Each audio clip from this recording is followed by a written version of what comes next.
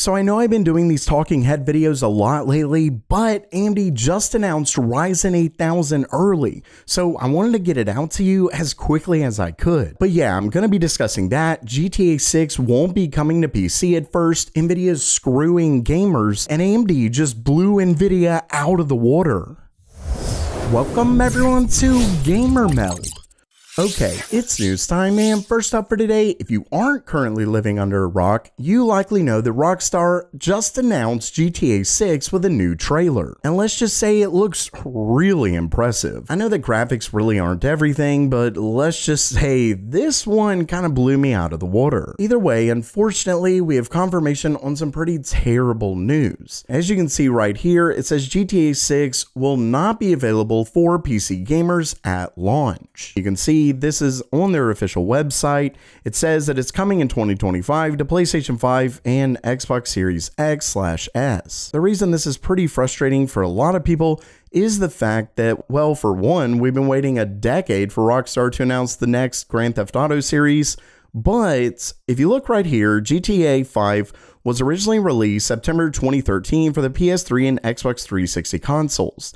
Then it wasn't until a year later in 2014 that they ended up also releasing them on the newer PS4 and Xbox One. And it wasn't until 2015 that the game finally released on PC. So given the fact that they aren't going to be releasing it on PC at launch, it is pretty worrisome just because this is their precedent that they've set so far with GTA 5, but hopefully with GTA 6, it won't be like a year and a half after release that it finally comes to PC. But first, if you're looking for the best gift to give your favorite tech enthusiasts in your life, or if it's you, just show someone this video to give them the hint, because today I'm offering the gift of knowledge with this video's sponsor. Brilliant, the only place I trust to learn computer science. Simply put, Brilliant was actually made to teach the STEM field. But unlike other learning apps, Brilliant teaches you by getting you to do it yourself with fun and engaging puzzles. Whether it's learning about large language models that power modern AI, coding, or any number of other courses, Brilliant is the best place to do it. Plus, they're constantly adding new courses all the time, so there's always something new to learn. And today's the perfect day to join because Brilliant is offering my viewers a 30-day free trial when you visit brilliant.org/gamermeld. Plus, when you sign up at brilliant.org/gamermeld, you'll get 20% off their premium membership for life. Once again, that's brilliant.org/gamermeld. And next up for today, I have a very annoying story. You can see it says Nvidia is preparing an RTX 3050 with 6GB of VRAM, and the 8GB model is set to be phased out. Now, this is annoying because of the reason that it's apparently happening. This originally comes from apparently a source that's close to Nvidia on the board channels forum, where they kind of say, you can see it right down here, it says the 8GB variant of the RTX 3050 appears to be impacting sales of the 4060 too much, and therefore Nvidia has made the decision to discontinue the 8GB model and instead release a new version with just 6GB. Ultimately, this means that because an older generation of GPU is impacting sales on their newer generation, Nvidia is just gonna mess with the older one and make it worse. Instead of, oh, I don't know, maybe making their newer generation cards better? No, that would be just too hard for Nvidia. Let's just make the old stuff worse than it used to be, even though it's literally the older card. And of course, this will likely be confusing for those who are looking at a 3050, but if this does end up happening, make sure when you're looking at one of these cards that you're getting the 8GB model instead of the 6GB one. Oh, and what happened to that whole, we don't want to make the 4080 confusing by having a 12GB and 16GB model, so we're unlaunching it. Yeah, that was a load of crap from day one.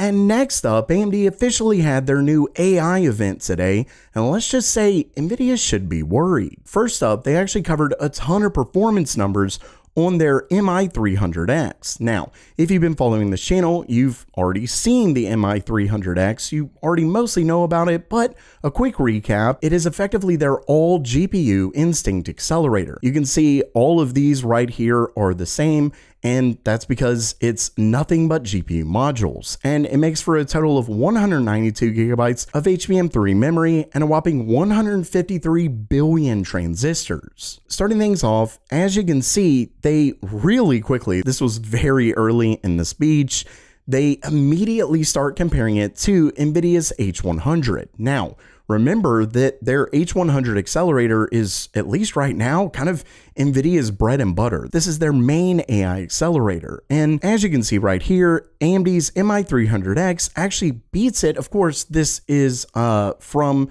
AMD. This is direct first-party results. We'd obviously want to wait for third-party reviews, but in the meantime, it's really not bad. Obviously, memory capacity is massive, 2.4 times, with 1.6 times the memory bandwidth, but when we get to actual performance, they claim FP8 teraflops is 1.3 times the H100, and FP16 is also 1.3 times. And when we look over here, you can see inference performance. This is good for artificial intelligence, neural networks, all that good stuff. You can see that with a single server of 8 GPUs in Bloom, AMD's MI300X actually got a 1.6 times performance, and in Llama 2, it got 1.4 times. So a pretty significant jump over the H100. Then when we look over here, this is AI kernel performance, not massive difference, 1.1 times, 1.2 times. So, you know, not a huge deal, but this is really good for the market because currently Nvidia pretty much doesn't have any competition right now. That's why they're able to charge this massive, unbelievable amount of money. It's why at one point they became a $1 trillion company, just wild stuff like that. So obviously competition is very important, just like it always is. But one of the things that has always held AMD back is their software. Simply put, NVIDIA's CUDA is the standard right now, but not only did they announce all of this, they introduced ROCm 6. So maybe this could finally be the time that AMD can really come back and actually provide competition in the generative AI market. And lastly for today, we have the main story, the coup de grace, AMD's new Ryzen 8000 series APUs. Now, if you've been following the channel, we've actually known about these for a little while now, but we were expecting them to release at CES next year, which is only a month away, but still, this is pretty early. And of course, you really can't blame them just because AMD has pretty much always released their new APUs at CES. But there's a reason AMD announced them now.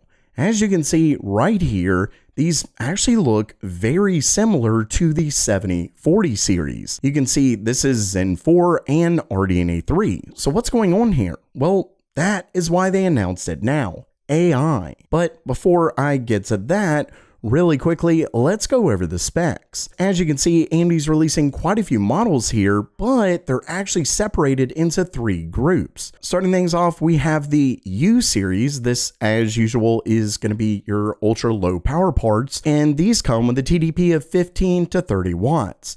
Then we move up to the 40HS series right here. That is 20 to 30 watts.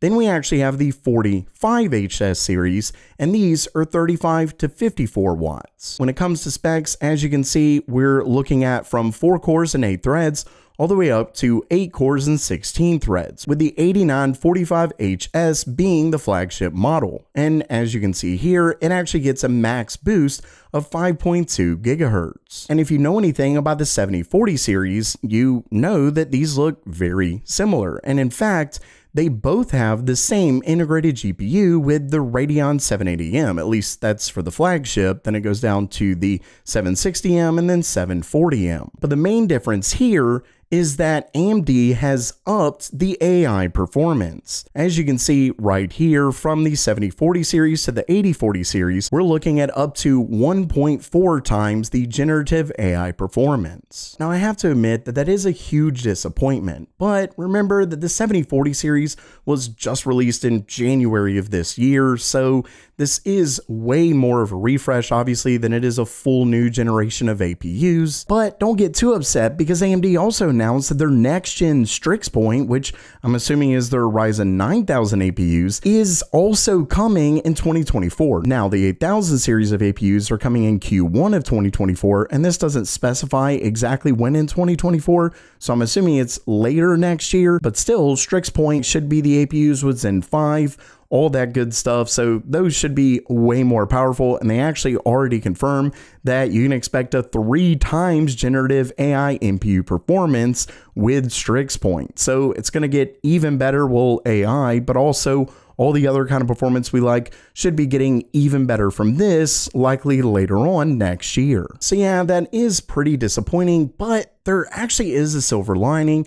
If you remember, not too long ago, it was rumored that AMD was actually going to be releasing their desktop APUs as the 8000 series. At the time, that was pretty confusing given that it was still going to be based on their Phoenix architecture, but given these 8040 CPUs are basically just a refresh of that, I'd pretty much say that this sort of confirms it, and it doesn't just confirm the naming scheme, that obviously isn't all that important, but given the fact that they knew something about the naming scheme, it's pretty clear that they also know something about the specs, and just the fact that it's almost certainly going to be releasing and soon. Finally, new desktop APUs. So while that does it for today, let me know what you think about AMD's new 8040 APUs. Are they a massive disappointment, or is it okay just because they're likely going to release new ones next year anyway? This is just a refresh specifically for AI. Let me know what you think down in the comments below. And don't forget to try out Brilliant for free at brilliant.org/gamermeld. And as always, have a great day.